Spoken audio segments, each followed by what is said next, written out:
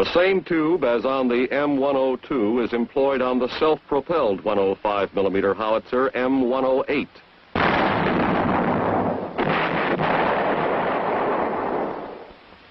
On this weapon, the tube is fitted with a chamber evacuator to pull gases out through the muzzle, providing crew comfort and safety. The full 6,400 mil turret traverse of the M108 gives it the flexibility required in modern self-propelled cannon artillery.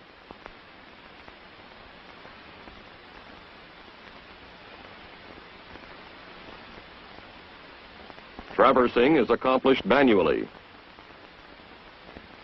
Elevation is also manual, from a minimum of minus 106 mils to maximum of 1,333 mils. It fires both standard and extended range ammunition. Loading is accomplished manually. The rates of fire are the same as the towed versions. Recoil is held to only about 12 inches by a concentric hydrospring mechanism.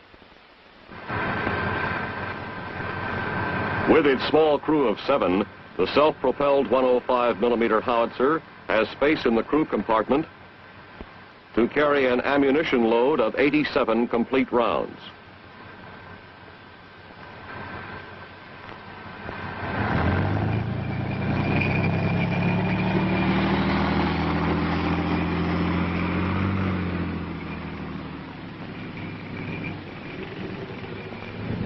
Through the use of aluminum armor plate, the M108's 24-ton combat weight is 4 tons less than that of the earlier self-propelled 105mm howitzer.